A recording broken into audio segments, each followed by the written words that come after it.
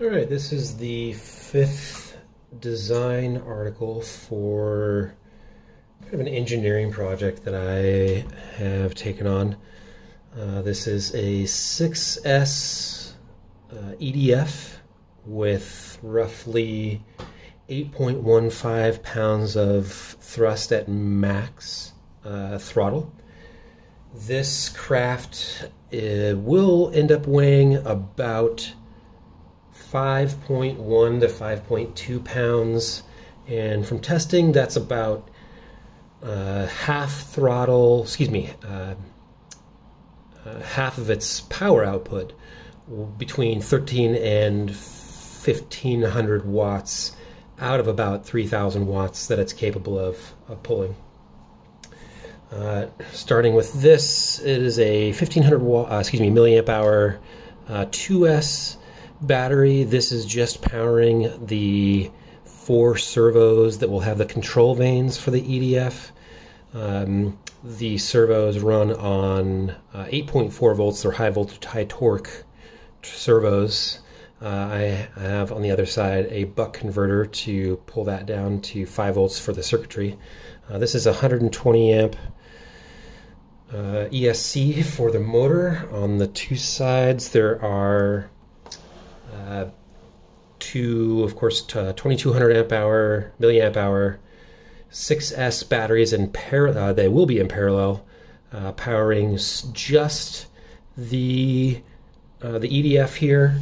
Although they do run through this shunt resistor and the INA 226 right here is a unit that measures the voltage difference between the two sides of the shunt resistor to give accurate power values.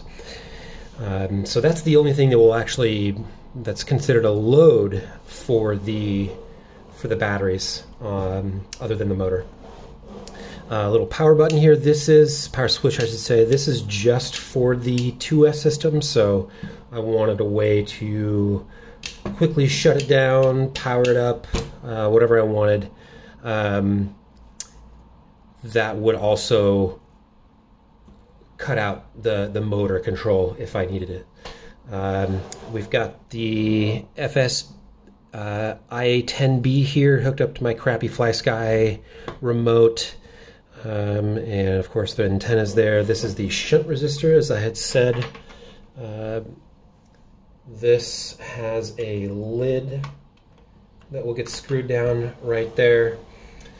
This will have the full amperage running through it, so this little container here is extra thick and with extra infill there, just so that I'm not letting 120 amps out willy-nilly. This is the buck converter that I mentioned before. It's adjustable, but only because I couldn't find one that could bring 24 volts down to 5. At the time I was planning on using the buck converter off of the 6S batteries. I ended up switching my plan to using a 2S battery for the circuitry and servos.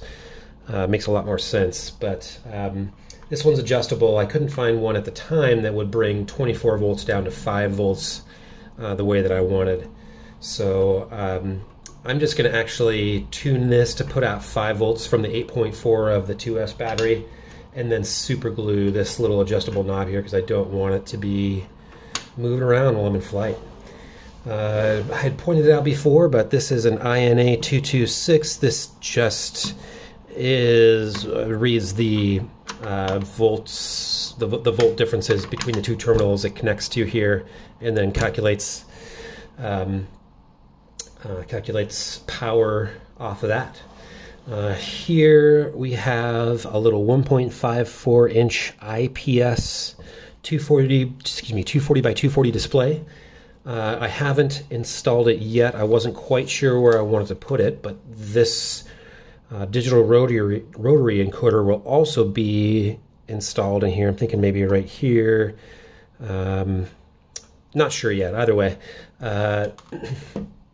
Yeah, but that'll just be for sexiness, general all-around sexiness, and on-board info and debugging. On the back side of that same unit, you can see an ESP32C3 that will be powering the IPS display, as well as taking parameter values from everything on the craft and sending them via Bluetooth to my laptop, where I'll have another ESP32C3 setup. And that's just so I can have, again, real-time debugging and telemetry information while I'm working on this craft. On the bottom side of this same unit here is the TF Luna LiDAR module. I don't know how well that's coming in there. It's quite tiny. It's got a range of, listed as 0.2 meters, so 20 centimeters up to 8 meters. Excuse me. This is actually only 17 centimeters off the ground, but I've seen video online of them working down to 13, so I wasn't too worried about it. And also, this is just a test article, so it's meant to be changed if I need it. But yeah, this will be obviously for altitude information. On the bottom here, the second to last thing, I suppose, we've got a Berry IMU V3 10 degrees of freedom IMU on the bottom there. That'll be this guy right here. And as a backup IMU, I have a 6 degrees of freedom NPU 6050 right here. And those are both mounted as close as I felt comfortable getting them to the center of both gravity and pressure.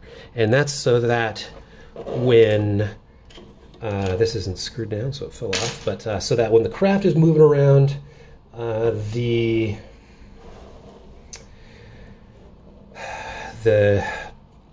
alterations essentially to the code that I would need to make for the positioning of this unit are as linear as possible.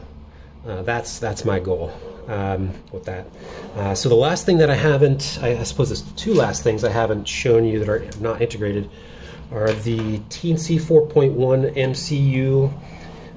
That is actually going to be mounted right here. At least that's my plan right now.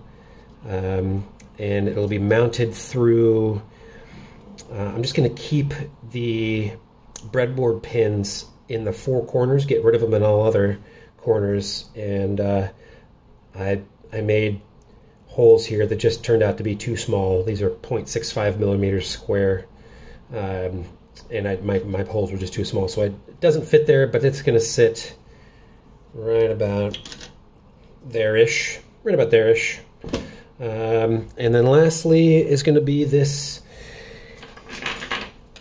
Ethernet port. Oh, that's not ideal. This Ethernet port for the TNC 4.1, which I think I might mount right about there-ish on top, build into the lid here somehow. But this will just be so I don't have to take out the SD card for log data, telemetry logging data, and anything else I might want to access the TNC for. Other than that, I think that's it. I still have to do the control vanes, as I had said. Actually, I can show you that here in a second as soon as I get this out. Oh my god, this video is so long already. Oh my god.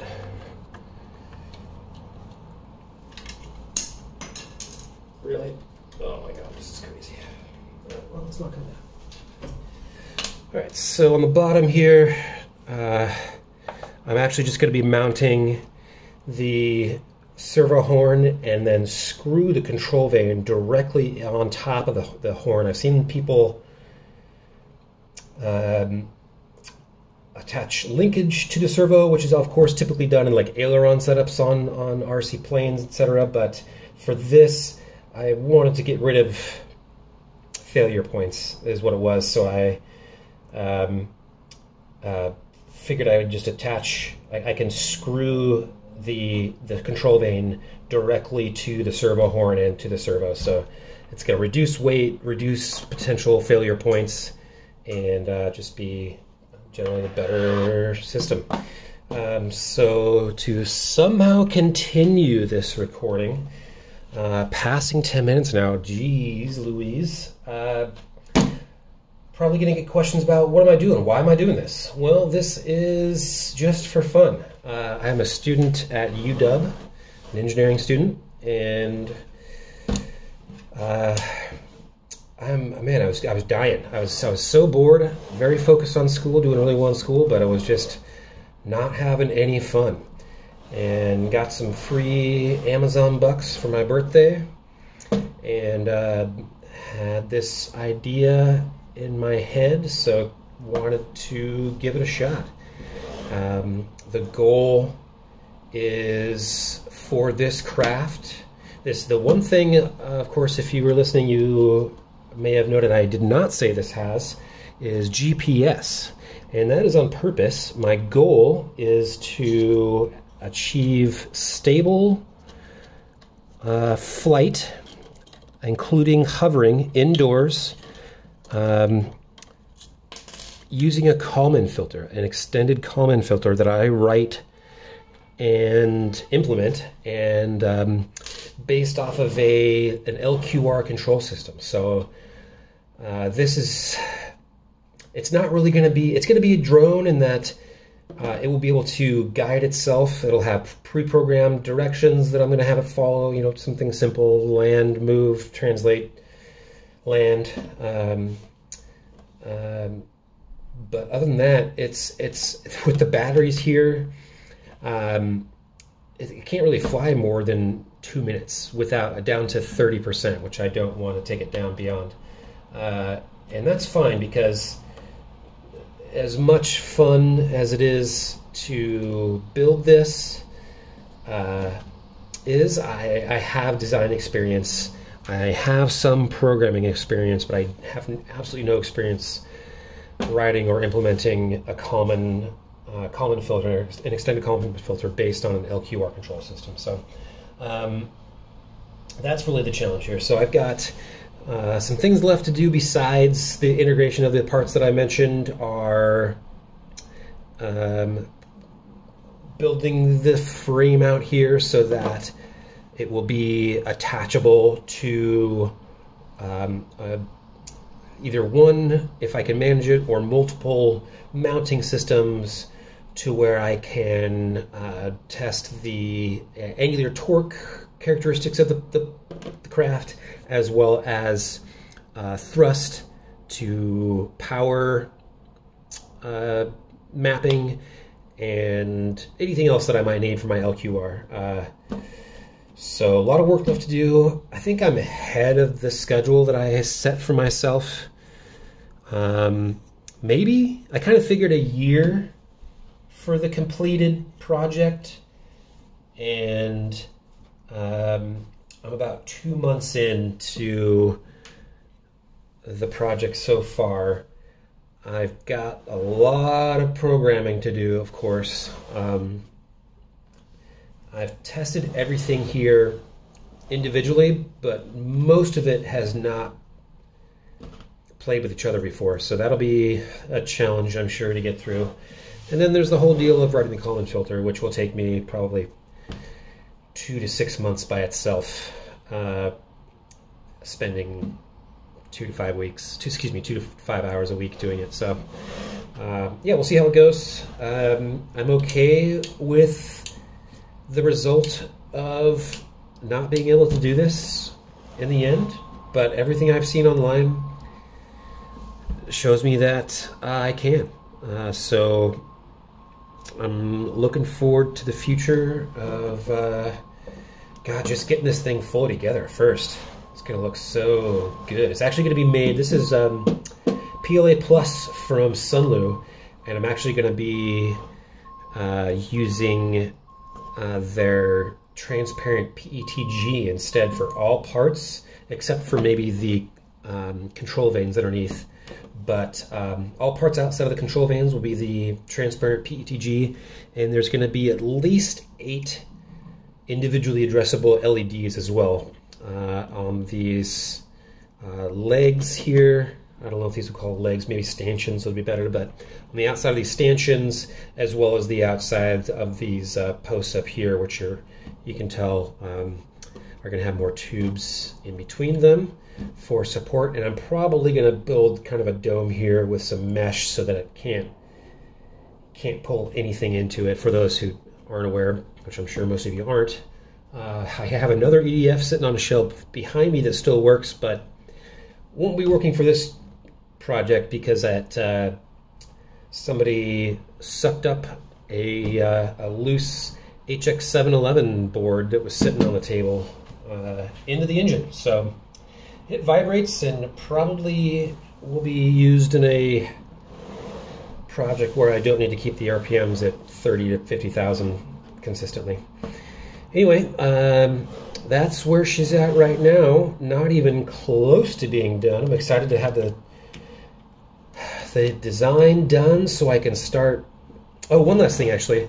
You may be able to see them already, but these legs, these are just cheap acrylic, $5 for all 4 legs. I think I got on Amazon, but legs and all bars will actually be made out of 14 by 12 millimeter, and what I mean by that is 14 outside, 12 inside millimeter carbon fiber tubing. So hopefully increase some strength, reduce some weight there as well. Anyway, I'm gonna wrap this up now. Thanks for watching. God, 15 minutes, 16 minutes now. Let me know if you have any questions.